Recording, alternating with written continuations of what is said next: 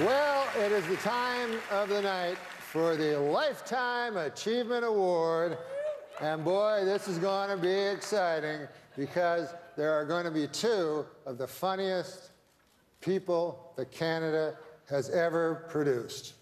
And I'm not talking about Elwood Glover. He will not be here. Is Christopher Plummer laughing? Did a joke for one person. So now, how exciting is this? As we are going to witness Levy present a candy to Short. Eugene Levy, everybody.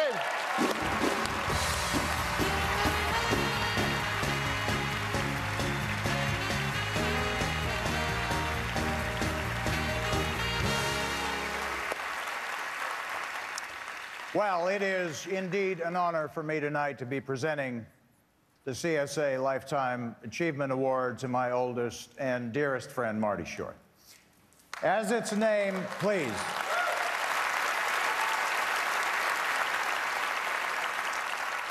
As its name implies, this award recognizes a lifetime of exceptional work, years and years and years and years and years of it. It's an award that sugarcoats a cold, hard fact. When you reach a ripe old age, as is the case with my dear friend Marty, you can look back on your career and know that just because you're too old to do it anymore, you now have a beautiful trophy that you can hold in your hand and say to yourself, what a career I had, and what a shame it's over. And it's certainly fortunate for all of us tonight that my good friend Marty is, touch wood, despite his age, in good health and physically able to be here tonight to accept this very prestigious award, the Lifetime Achievement Award. You know, when I met Marty back in Hamilton at McMaster University in 1970, frankly, I was shocked he wasn't gay. No other 22-year-old male was doing a drop-dead impersonation of Katharine Hepburn, opining the fragrance of calla lilies. Or doing Elizabeth Taylor, just ordering a pizza. Or a pitch-perfect Betty Davis, you know, just to pepper a conversation. Or using the entire floor to glide into a Sonja Henie impersonation. 1936 Norwegian figure skating champion Sonja Henie. This was so not Hamilton to me. Marty was still writing his finals at McMaster in 1972 when I told him to come out and audition for the Toronto production of Godspell, which he did and which he got. And that was the beginning of Marty Short in show business that did not take place in his attic with a tape recorder. His early career here in Toronto was fully enveloped in musical theater. Before he discovered the Second City, where his most famous nerd with a point, Ed Grimley, would be created.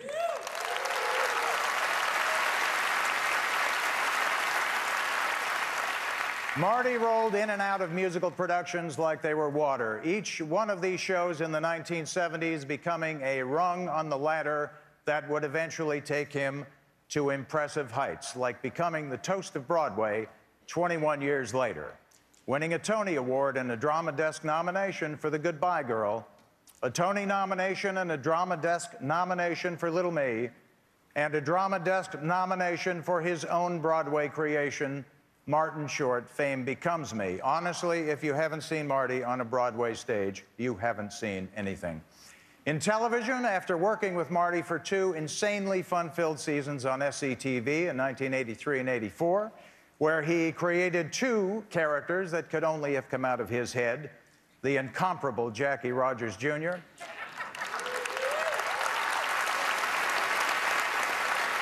and the incomprehensible Lawrence Orbach. He was tapped to do Saturday Night Live in 1985, and it was there in that pressure cooker on a national stage doing live comedy every week that Marty's career really took off. He became a household name, and Ed Grimley and Nathan Thurm became national obsessions. A few years later, he would again hit the airwaves with The Martin Short Show and my all-time favorite half-hour in the history of television, Primetime Glick.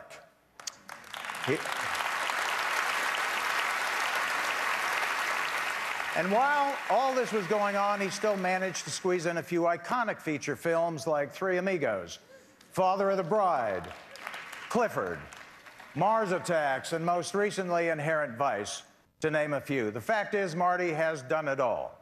And I've only scratched the surface tonight. We'd be here for 3 days if I had to go through his IMBD. To me, in the world of comedy, bar none, there is no mind smarter, no mind faster, and no mind funnier than Marty Short. But then again, I think he mentioned that in his book. So, why don't we all take a look at what he's been up to for the past 44 years? This room here is the makeup room, where dreams are made and images realized.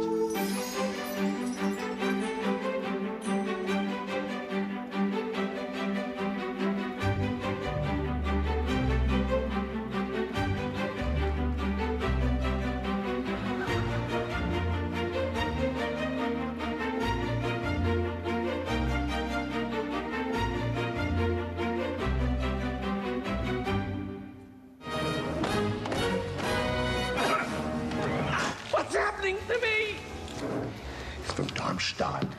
Lab quality. Well, I tried to do it, I can't pay for it, is what it is. You lose money. Don't worry about that. We value your friendship. Oh,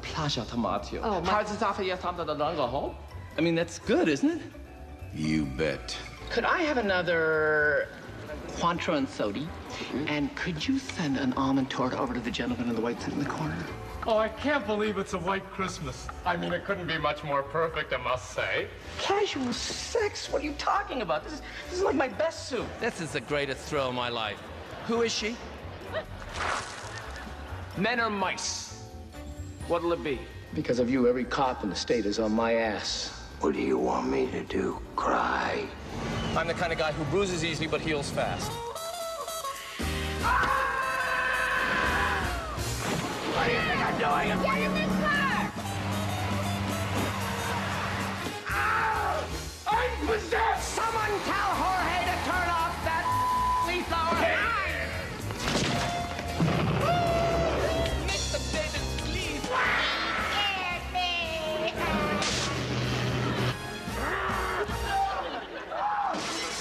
Give me a seat, a bouncy seat.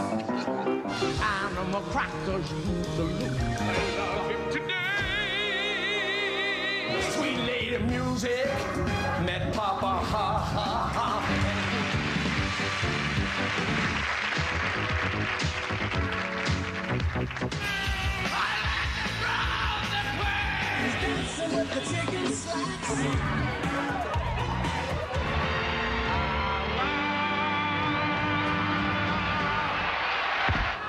I mean, really, what have I done to deserve this, besides providing decades of quality entertainment? How Dave lived past 60 is a miracle to me. I believe since my life began, the most I've had is just a talent to amuse. Hi-ho, if love were all.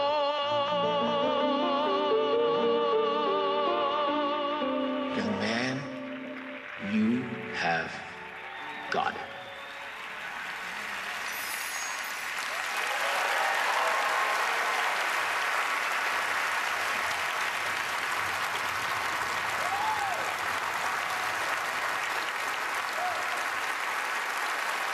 Ladies and gentlemen, please welcome the 2016 CSA Lifetime Achievement Award recipient, Marty Short.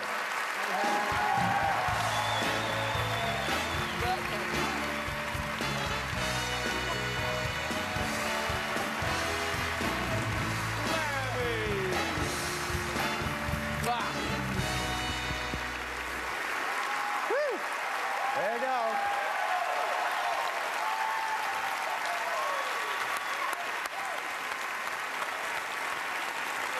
Thank you.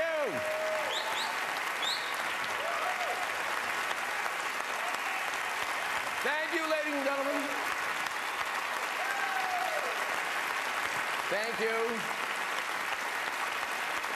Oh, it's so nice. Thank you very much. Just because I say thank you doesn't mean you have to stop applauding. This is very decent, I must say. There's no question. A lifetime achievement candy. Oh, you should have. I'm so utterly overwhelmed by this, and I didn't even know I was sick.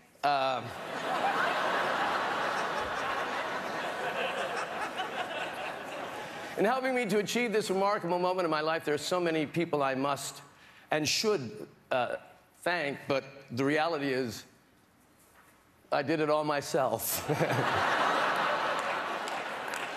No, that's not true. That's not true. Far from it. As you can imagine, it is somewhat daunting to try to determine whom to acknowledge when you're basically seen your entire life presented before you between the forceps and the stone, as the Canadian genius Joni Mitchell once put it. And please don't worry, I'm going to keep this short because my Uber driver is waiting. And you know how testy Stephen Harper can get.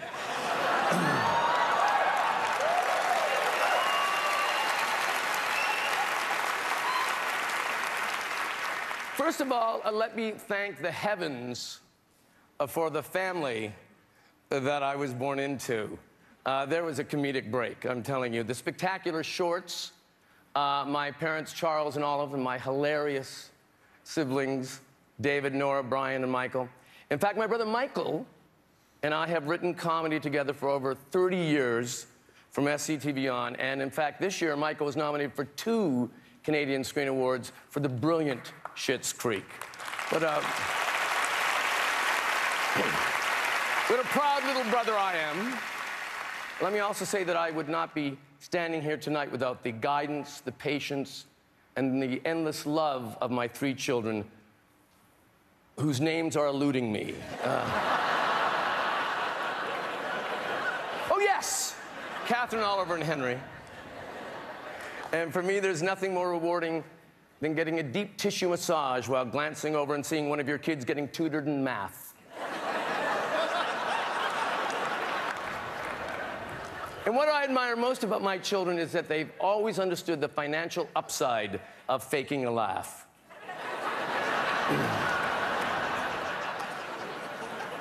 For as we all know, you simply must balance career and family. Unless, that is, you have an amazing, unstoppable career, and then, of course, who needs family? They'll just get in the way. Of course, there are myriad school teachers who guided me and... Oh, who am I kidding? I paid no attention in school. Forget them.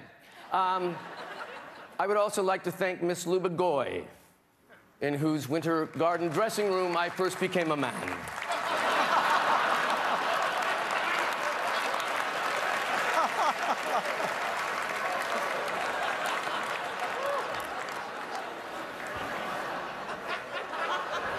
Gee, I never noticed what tiny hands I have. Oh, God, Donald Trump is so right. But here's the point. And by the way, here's the truth.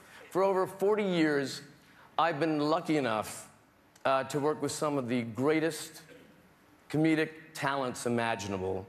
And can you imagine what it must have been like going into an office every day and working with the cast and writers of SCTV? What a privilege. What an honor.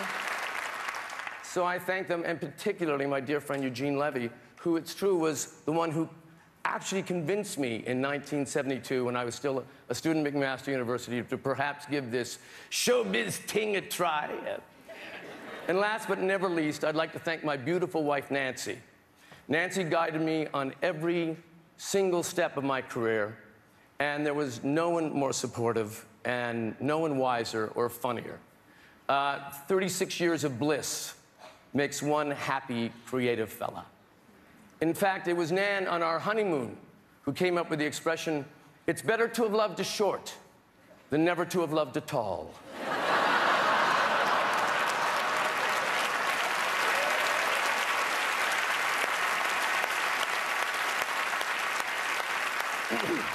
So to my brilliant friends and my brilliant family, and to the Academy of Cinema and Television, and to our beloved country, Canada, which I believe is the most receptive to the arts of any country in the world. I thank you so much for this great honor. Thank you. Lammy, thank you. Earlier this evening, the Ted Rogers Best Feature-Length Documentary Award